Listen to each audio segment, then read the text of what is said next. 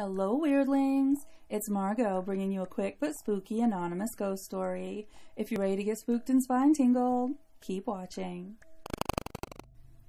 When I was about 14, I was staying up way too late on the computer.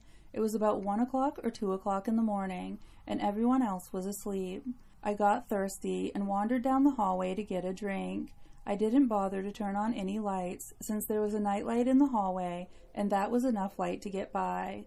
I was walking back to the bedroom when I got this weird feeling, like someone was watching me, and I turned around. There was a big white mist just floating right behind me. I immediately turned back around and noped my way back into the safe, bright room.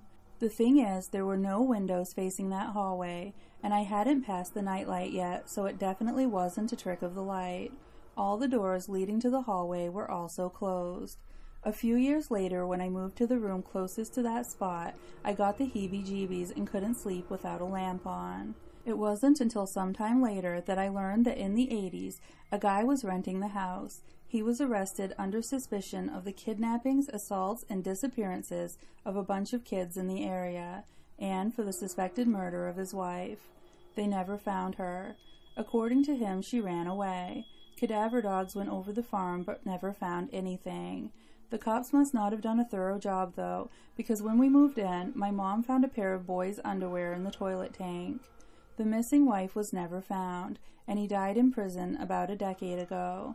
I think her spirit is still there, though.